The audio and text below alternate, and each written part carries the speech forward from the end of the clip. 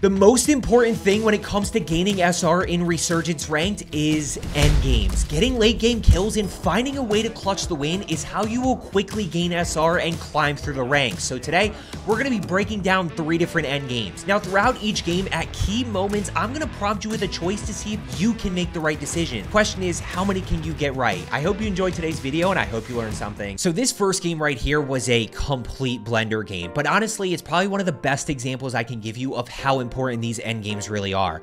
Respawn is disabled. I don't know what my deployment fee was, but I'm currently sitting at 0 SR. I have 1 single kill, but I finished this game gaining 143 SR. Now, before we break it down, 2 things that you have to understand because they are going to apply to every single end game situation that you're in.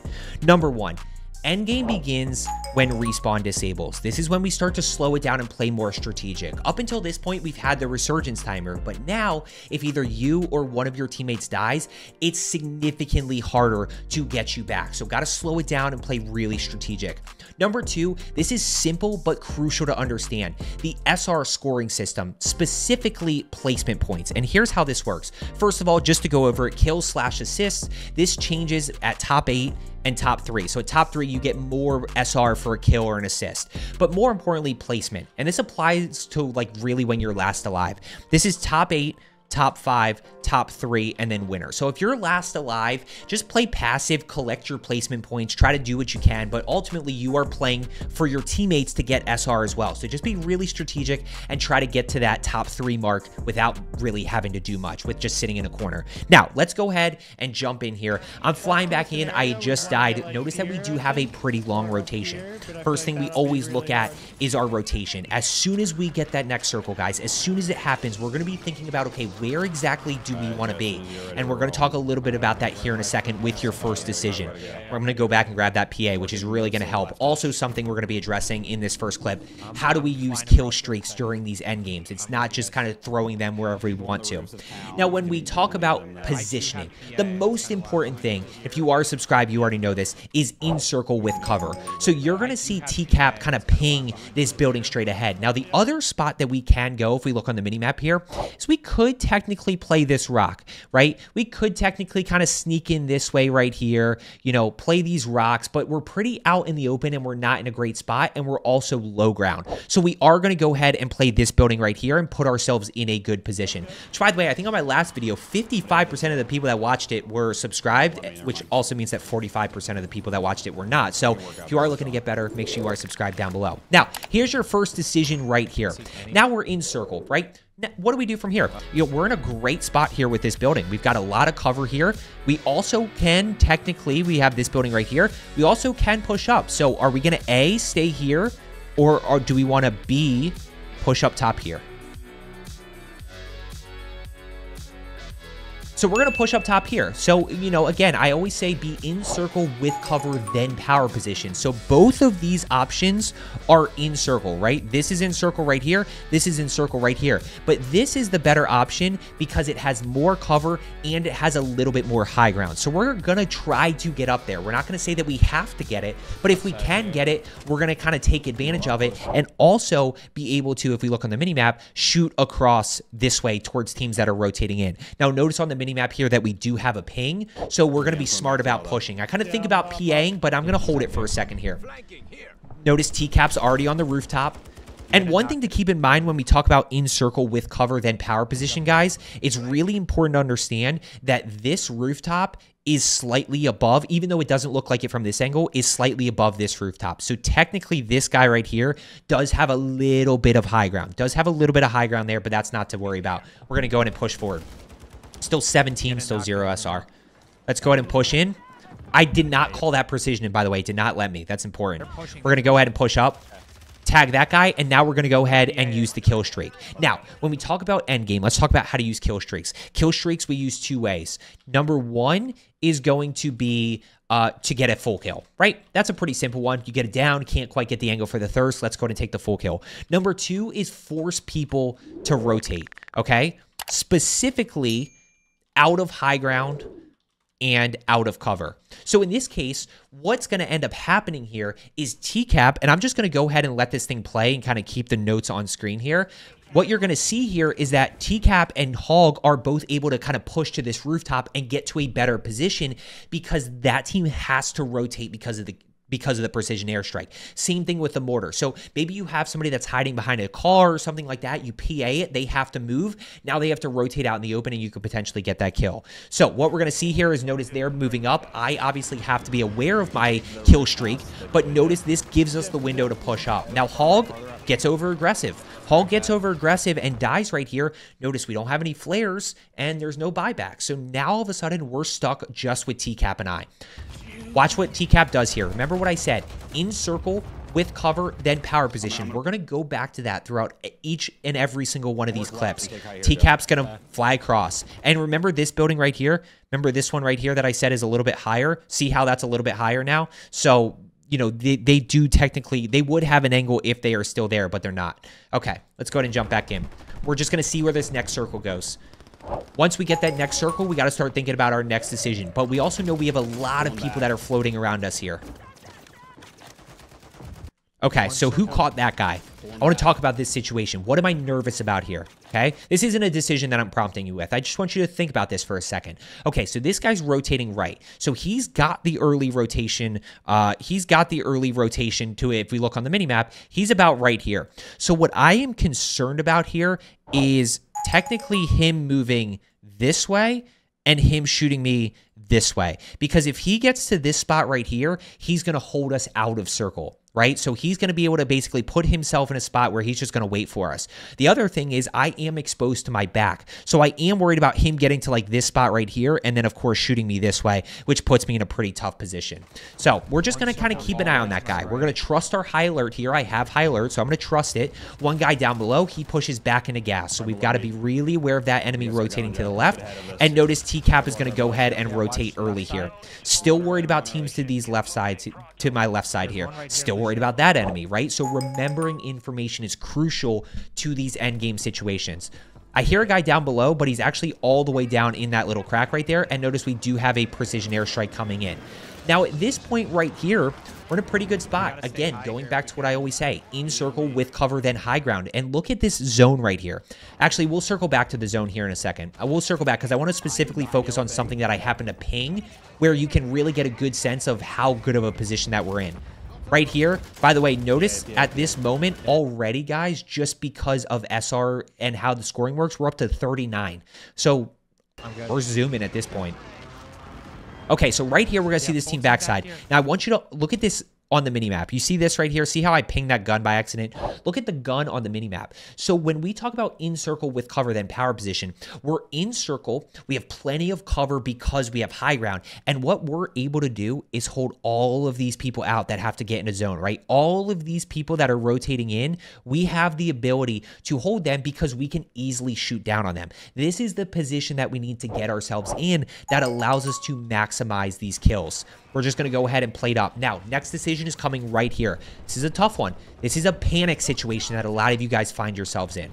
This is a big one where you panic and you start to get nervous and you're not 100% sure what to do. Okay, so we just got PA'd on the minimap and we got mortared. So the question is, do we go ahead and do we jump down low this way or do we push right to the bridge here? Be a second to decide. We're going to push right here. We're going to keep our high ground. And what you're going to end up seeing is we know we can't drop down. There's too many teams down there, and I don't want to give up my high ground. So as I rotate over here, even in this situation, if I get hit by the PA, which was very close to me, they are not in a spot where they can revive. Or, sorry, where they can get the thirst. Unless they have another kill streak. If they have another kill streak, then, you know, obviously I'm in a tough spot. But because we have so much high ground here, if I end up going down, TCAP can revive me, okay? So that's why we stay high ground as much as possible. Don't be afraid to eat those mortars and precision airstrikes if you absolutely have to. Now we're in a good spot here. We've got circle. Another actually very important thing to understand after we get that, we're going to pick up a ton of SR right here, by the way. We're just picking up a ton. Important to understand right here, 6th circle is the last circle. So now, instead of this pulling, you know, this way or something like that, this is actually, instead of this like pulling again, this is just going to start to close on itself, okay? So important to understand that this is when this gets really tough and we want to be in a good position and, you know, before this happens to potentially hold people out. 3 teams, by the way, there's 83 SR now because we're top 3, right? So we just got that extra 20 for placement points. Also, the next level of kills, assists, and teammate, you know, unassisted kills goes into place where we're getting 10 SR for a kill, 10 SR for an assist, and 7 SR if TCAP gets a kill here and I don't do anything. 2 other teams left, 5 other enemies. Always keep track of how many teams and how many enemies are left. And notice this whole entire time, we've just kept our high ground really well. Sometimes you're going to have to fight for high ground, but that's where you rotate early, and we'll talk about that a little bit. We're going to clear down below us here. Come on. Clear behind us. Yep. Clear behind us. Cleared behind us, so now what do we know? Now what do we know right here? We know that everybody is essentially in this area somewhere, right? Because we cleared, we're good back here. We know we're good back here. So everybody is in front of us at this point. So now we just got to basically hold these spots and get the downs where when they pop out. 1 straight ahead. 2v3 situation. We're at 93 SR. Last decision coming here in a second. We got a 2v3. We know exactly where they are. They have to push up to us. The question is, can they kind of just converge on us enough to be able to get the win themselves, or can we take care of it? Left. Down number 1. Right, high level, right, dropping right. Great shots with the HRM. Okay, here's your decision. We're in a really bad position here. Last enemy, we got, actually, let's assume there's still 3 alive, because I think I got 1 kill, I'm not 100% sure. We have 1 enemy left here. That's straight ahead of us, at least. This guy's down, and this guy's down. We have 1 enemy left. I am down to half health, no plates, okay? So here's your decision. Here's your prompt. Do you push this way, or do you go challenge? So do you play the box here, just play it up real quick, and then push, or do you go challenge it, being very low health? We're going to go ahead. We're going to take this fight. You got to go. And by the way, watch the hip fire right here. Guys, that is an MTZ. That is a battle rifle, okay? So it's important to understand. I'm going to let this play here just so you see this end game real quick, this last 3. That is a battle rifle. Hip fire in close quarters. And it doesn't have to be an SMG. I don't care if it's an LMG, an AR, a battle rifle, whatever. Hip fire. Hip fire, boom, there's the dub. And by the way, we finished at 123, but we also get another 20 for the win. That's not accounted for until after. So let's go to jump into situation number 2 here. So this second end game here, this is just an absolutely insane clutch. Probably one of the best clutches that we have ever had, and we get rewarded with a ton of SR for it. Now, just to kind of catch you up with where we're at right here. First things first, respawn is disabled. So we're kind of slowing down a little bit, but the more important thing to know is that me and Hog died just before this. TCAP was able to get out of the situation and keep us alive, so he has his full loadout and everything. Loadout guns, perks, everything. Me and Hog are flying back in with absolutely nothing. In terms of where we are, guys, this is the lighthouse area. We're obviously in this kind of swampy area right here, but we know that we have to get to this lighthouse building here in order to be in zone. In terms of SR, we're at 26 SR thus far. Notice that there are 9 teams left, so we're 1 team off of that top 8 placement. And then we have 8 kills. So we're on a really good game thus far. I think TCAP and Hog have a bunch as well. So we're on a really good game as a squad here. Now, this starts off really, really unfortunate. And this puts us in a very tough spot. Not 100% sure what happened. Hog said I got stuck. I'm not totally sure how he died. But now TCAP and I are in a really, really tough position. I'm going to let you listen to our comms and how we start to think through our decision making. And I'm going to pause and explain stuff at certain moments. Out to the left here, lighthouse. Also, guys, notice right here, like biggest thing to notice, just teams up this way and teams here. And as I always say, if you are subscribed, I say this in literally every single video. People, weapon pings on the minimap, nobody's just shooting their gun in the air. So you know that there are 2 teams fighting each other in both of these areas right here. So got to be really smart with that. Side here. Yeah. Joe, we can wrap wide left and try to like sneak in over here. Do you want to do that? So here's what TCAP just said. He said, Joe, we can try to wrap wide left, okay, so wide this way, and sneak the buy. Now, the tough part of this is that we know that there are enemies here. right? So we know that there are tangos somewhere in this area. It's probably multiple. We're just not 100% sure where. The other dilemma here is that if we do rotate that way, we are going to have to rotate into zone this way here and get into this little corner area. We also have a team lighthouse. We know that there's people lighthouse. The other option is just to quietly sneak in here and see if we can just play like bottom lighthouse or something, maybe sneak into this building, just play really quiet, just try to get a little bit of placement here, knowing that we're in a really tough spot at this point with me not even having guns, and obviously it's just TCAP and I. So we're trying to figure out what exactly we want to do here. And no, I'm not making you guys pick a decision on this one because this is a really tough one. We could try to make a buy over there. Do you think it's worth it? Let's talk through this real quick. So I say let's talk through this real quick, okay? Now, what I am looking at in this moment is this right here.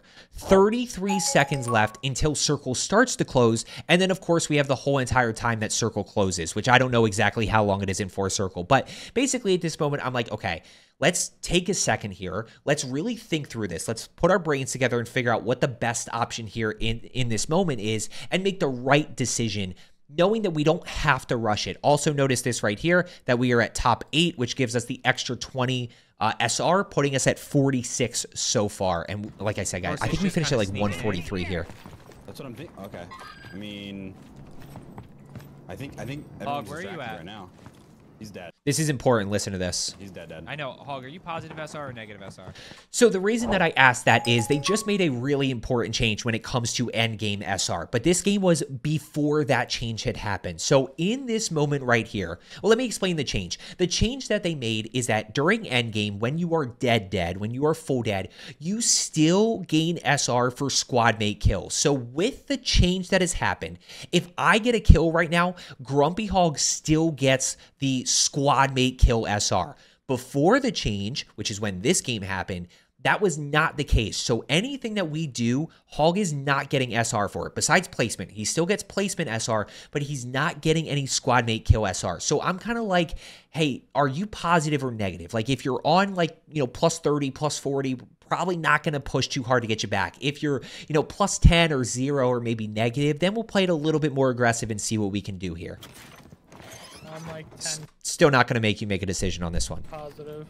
He said he's plus 10. We'll see if we can work it. We'll see if we can work Team it. back behind us. Now TCAP says, hey, what are we doing here? Like, we got to go. We can't dilly-dally. And I say, okay, let's rock. Now, the reason I'm not making you make a decision is because this is not the smartest play. This is a very aggressive play by two players who are 4.5 KD players. And like, we have the ability to execute and put ourselves in those tough situations. And you're going to see TCAP is the reason that we kind of pull this off here.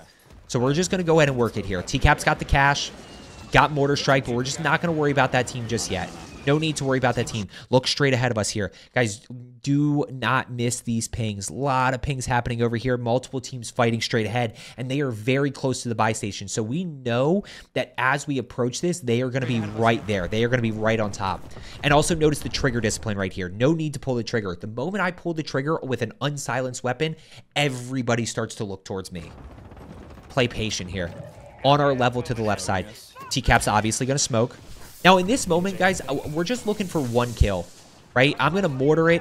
I'm going to claymore. Like, I'm doing anything that I can at this point to be able to potentially give ourselves an advantage. If we get stacked by a full team of 3 who knows what they're doing, we're not gonna be able to do anything. So we're going to use anything that we can. Mortars, claymores, whatever. And by the way, notice Hog is live pinging enemies. When you are flying back in, be very careful because you only have 2.5 seconds of spawn protection, but you should be live pinging for your teammates to give them that information.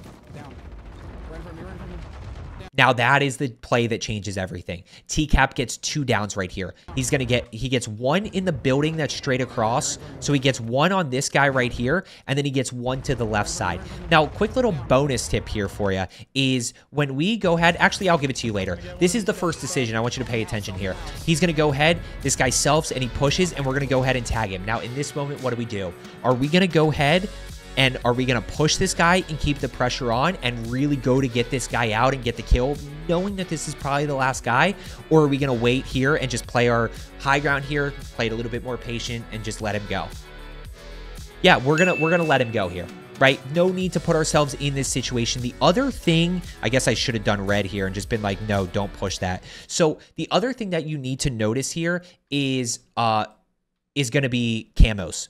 So this is just a little thing that applies to any point in time throughout the game. No floor loot gun has camos on it. So when I'm running and passing this guy and I see the camos here, I go, oh, like those are loadout guns, which I know are going to be good because we're in ranked. Then I go ahead and I'm like, nope, not going to chase that. There's no need to put the pressure on there. He got out. Okay, let's keep that in mind. Let's go ahead and grab the guns here. We still have the team that's top lighthouse. We saw a quick little glimpse. By the way, notice we still have to get into lighthouse.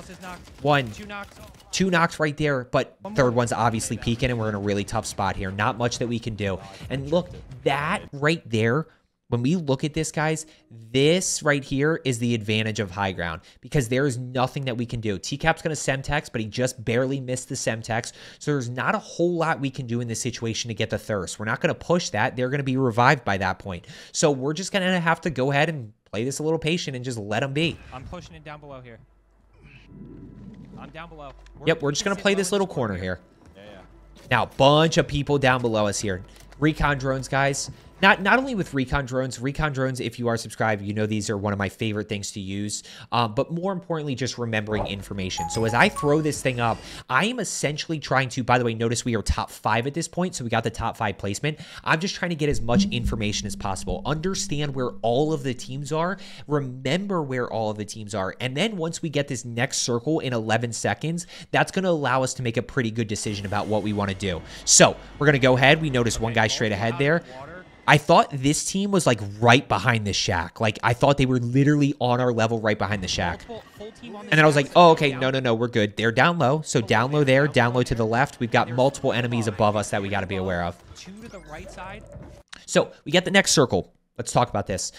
Next circle, toughest part of this here is the fact that they can stay up top, right? Now we know that there's like full team of 3 down here, right? There's this guy here. There's one enemy over here. There's obviously 3 guys up here. Is that everybody? 3, 6.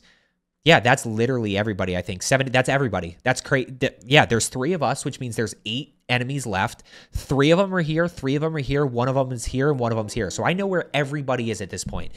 But the biggest thing to note is that this lighthouse team can stay in lighthouse, right? So we can absolutely play down low here and just kind of wait another circle and hope that it pulls and kind of finishes like somewhere in this area where they have to jump. But we got to keep in mind these teams down below because they all have to rotate in. They're going to fight each other, but they have to rotate in. Next decision in 30 seconds here. Maybe less than that. I have smokes. Yep, bunch of people down below. So I can make TCAP said, I have smokes and I have durable. Both very valuable things for end games. Okay, so here's your next decision. We have the circle here. Now, we have 2 options. We can wait for tower team, okay? Or we can put the pressure on, okay? So that's going to be your 2 options. Do we wait for this circle to start to collapse on itself, or do we put the pressure on them a little bit? We're going to put the pressure on. This is an aggressive play here, but there's one important thing to note, and I want you to remember this at any point in time. If a buy station is green, it means it's active and usable, okay? So TCAP is going to use his durable gas mask, both of his smokes.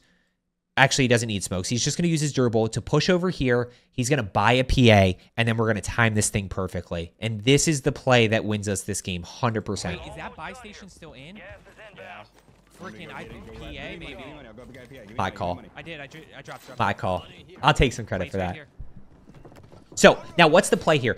As soon as TCAP precisions it, we're going. As soon as TCAP precisions it, we're going. Soon as- There's the PA. Look, never know what can happen with PAs. And by the way, remember what I said about kill streaks. Remember what I said about kill streaks, right? We use them to force people to move, and we use them to thirst kills. In this situation, we got a little 2-for-1 special because we are forcing them inside, which allows Hog and I to push up. But, you know, little 2-for-1 special. There's 2 downs right there. Down two. There's the squad wipe. I mean, guys, it's that simple. That is the danger of PAs. I never recommend... Just to note, by the way, if we were PAing this building just to PA it with no intention of pushing it, it makes 0 sense to do. The only way this makes sense is if we are going to PA it and Hog and I are going to push and just put the pressure on them. Now, thankfully, we get the 2 downs inside, and then this is a pretty easy squad wipe. But even if we get 1 down or something, or maybe they drop down the ladder and then we can take the high ground from them, you never know what can happen, but this is why we put the pressure on right here. By the way, the other thing that I will add is don't over challenge this. So let's say we're in a situation where TCAP does not get a single down with that precision airstrike. If we go to push in here and we don't feel comfortable fighting this, like we can get off to a good start, maybe get that initial not clean or something, we're just going to jump down. Hey, we gave it a shot. Now we've got to wait for this circle to close on itself and then go from there. But we end up getting a little bit of a break here. By the way, notice at this moment, we are in a great spot here. We are 3v1 situation. We just got top 3 placement SR. We're at 118, and this is the last decision that I want you guys to think about. This is a little bit more of an advanced play here, but I want you to understand that when it comes to being a good teammate, this is important. If you are in a 3v1 situation, I want you to think about your teammates' SR. Understand that taps are no longer a thing, okay? So I'm not going to explain what taps are. But towards the end here, I just gave you the answer to the decision. Okay, so here's your option. Do you kill this guy, or do you let your teammates kill him? I'm going to let my teammates kill him. So basically what's going to happen here, and this is just a little way to get an additional SR. Keep in mind, kills and assists are both worth 10 SR. So in this moment right here, I'm going to break him. Now, there's my tags, right? So now whoever kills him, I get the assist. Hog has already tagged him, so he got his tags. Now, when TCAP gets the kill, what you see right here is notice that I get 10 SR for the assist. TCAP got 10 SR for the kill. Hall got 10 SR for the assist. We just get more SR. So little thing that you can do if you're in that kind of 3v1 situation, maybe even in a 3v2 is a little aggressive. I would say 3v1 situation. Make sure you guys are kind of sharing those assists. Obviously, if it's going really bad, don't do it. But overall, guys, make sure you're sharing your assists and kills, especially on that last teammate. So guys, I'm going to cut it right here just because this video went a lot longer than I thought it was. I had a lot of fun with this. Let me know if you want me to do more of these. Maybe we do some decision making. Maybe we do some positioning versus movement on Fortune's Keep. Let me know what you want down in the comments below. I hope you enjoyed today's video. As I always say, let's get better today, and I will see you tomorrow.